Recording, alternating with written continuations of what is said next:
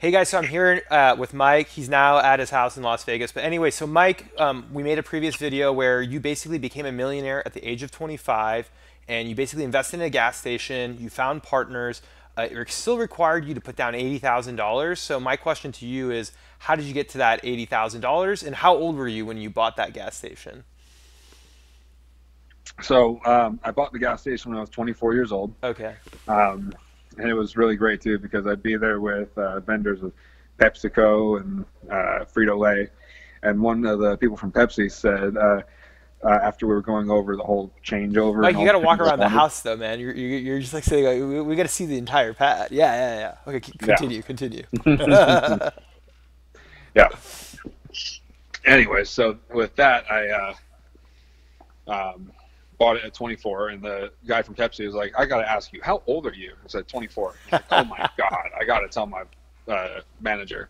I was like, "Good," but I had started really early in my career. My dad was a workhorse who definitely made all of his sons work extremely hard, and I had my first job at 14 years old washing golf courses on the golf course he owned in Las Vegas, Rhodes Ranch Golf Course.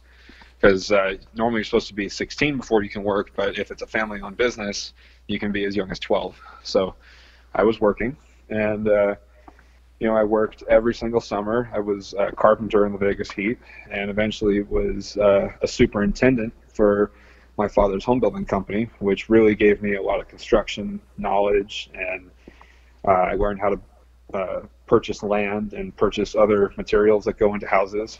But I think there's another thing too you did is you were able to save money because even though you're working and you're obviously doing all this stuff to make money, there's a lot of people that make a lot of money but then they spend it all. They're not going to save it up and then invest it into a business. So um, you should definitely talk about that too, right? Because you obviously weren't stupid with your money. You weren't like frivolous, and you were obviously smart enough to save it. Yeah, yeah. I was always really good at saving.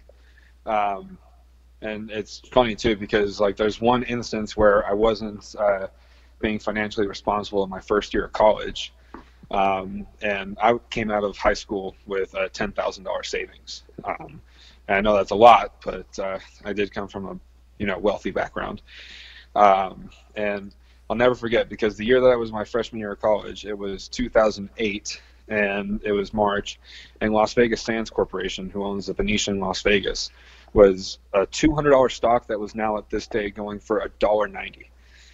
And I was like, what should I do? Should I take all this money and put it into this casino because they had more assets?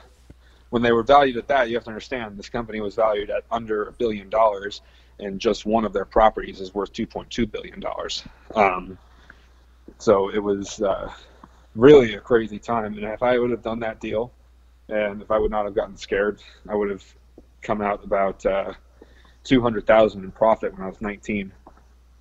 But unfortunately, we all have those young moments, and my young moment taught me to never squander opportunities again.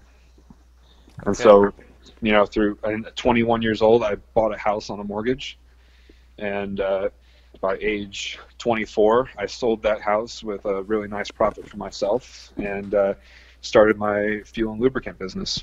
But you were And also willing to hustle because we have to wrap this up. So he yeah, also cut down his expenses because he sold his house and moved back in with his parents to start this business. And that's the kind of stuff you're going to have to do to be successful. And we're going to go to make another video. So let's just talk about that because you obviously, on our next video, let's talk about where you got to that phase where you decided to sell your house and to move into your parents and to start this gas station business that basically ends up, at the age of 25, he becomes a millionaire. All right, on to the yep. next video.